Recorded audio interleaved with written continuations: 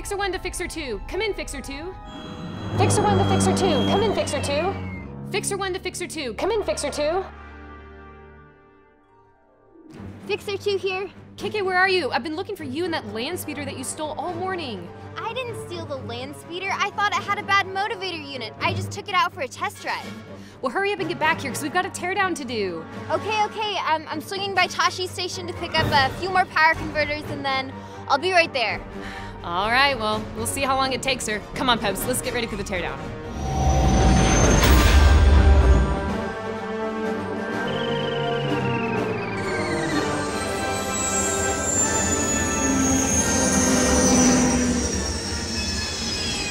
So where are those power converters you took so long to go get? Yeah, I forgot them, but right. I remembered lunch, and that's more important. Priorities, I Yeah, guess. so that's okay. But it's May the 4th, so happy May the 4th, Star Wars May the 4th fans. be with you. You might have seen our lightsaber teardown that we've done in the Yeah, past. that was really cool. We tore down an exact replica of a lightsaber, and today we have a real-life Landspeeder that we're gonna take apart. This is an X-34 Landspeeder. You know it's real life because it's really big. And it actually, it like hauls. So I was doing some donuts in the parking lot, and I actually I brought it to light speed and I got it to drift. So the first thing with this Landspeeder, it's probably gonna have bigger bits, so we'll need a bigger driver. Luckily, we actually just came out with our new Mahi Driver Kit, and there's a 1/4-inch driver in there, so I'm just gonna unlock that there. Oh, there we have liftoff. Nice. Always disconnect the battery. So with battery disconnected, I think these might lead either to some of the motors or some of the steering those out. Let's just grab the driver and get the battery out.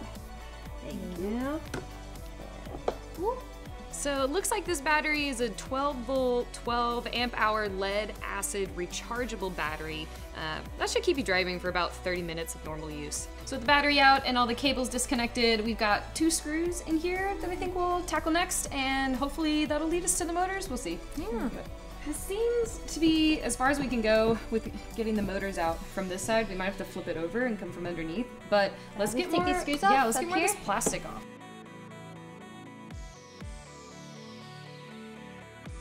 Now, let's see if we can take off our turbine engine. Oh, there it is. So that is the one of 3 of the turbine engines on the Landspeeder. I think with the one screw done, there it goes. that's free. And it looks like everything else is held in place with clips. Nice clips. Maybe we all over should this. flip it over? Yeah. Try to go from the other side? Flip it over. All right. So we have lots of screws, which is good. We can get into this thing from underneath. The other side. How about you tackle the left, I'll tackle the right, and we'll see what we can get into. Sounds good. Let's go. Almost. If you take a jimmy and you can pry the hubcap off. Oh, cool. And then there's another bolt in there that we can remove to hopefully get off the rear wheels. I'm gonna hold on to this side. She's gonna hold on to that side. Get yours I out. will give this a twist. It's close. It's so close. Oh, Nice. Success. Sweet. And it's really greasy and sandy, which is great. Hearing some screws get lost, but that's okay. And our motors aren't tower creep. We've got our 2 little DC motors with the gearboxes attached. All right, so as we can see on the side of the Landspeeder, it is held together with some plastic clips. Yeah, so clips are great for assembly, but not for reassembly because they're only one direction.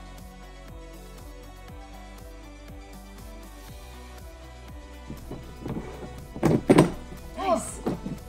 Nice. Finally.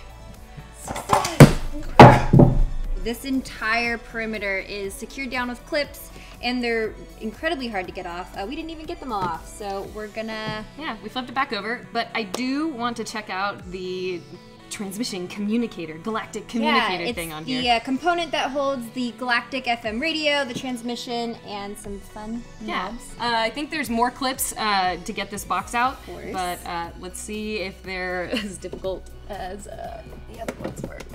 Oh, Oh, there we no, go. no, for once. Oh, It's yeah, not- it comes right out. Look, it's its whole own unit.